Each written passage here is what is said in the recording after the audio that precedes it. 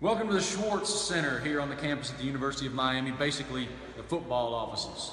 Look at that. They've won a little bit of hardware here at the U. Not bad. There's a whole lot of years up there. Now, when I walked in the door, I met Raina. Raina's the receptionist here. And Raina made her own turnover chain. Like many folks here at Miami, I like it. Raina shouts out Party City. That's where her Cuban link chain came from. I love it. As you walk in here, one of the things I noticed first was Dwayne "The Rock" Johnson's name above the entrance to the locker room. He foot the bill. Man's had a decent career. He's got that kind of paper. Also in here at the Gallery of Champions are the national championship trophies that they have accrued here. 5 of them around here. Some would say, hey, we were right on the precipice of 6, but they don't talk about 2002 around here. It's still smarts. 2001, their last national championship, right here.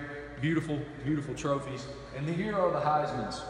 Vinny Testaverde, former quarterback. Gino Torretta, former quarterback. Here at the U. Now, those national championship trophies, the U, they've won 13 straight games here.